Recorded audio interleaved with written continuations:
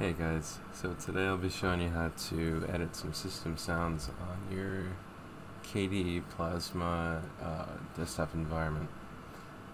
So I haven't found many discussions about this online, but I got some help on Reddit, and after a little bit of digging, it turns out it depends on what desktop environment you're using.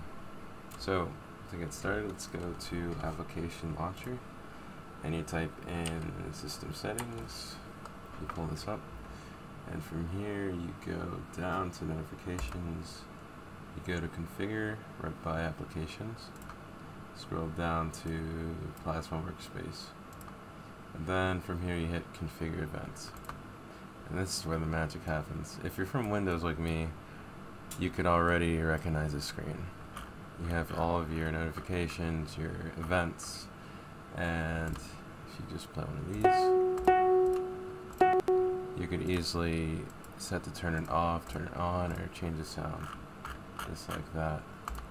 I would test it out for you, but I didn't get my sounds as of yet.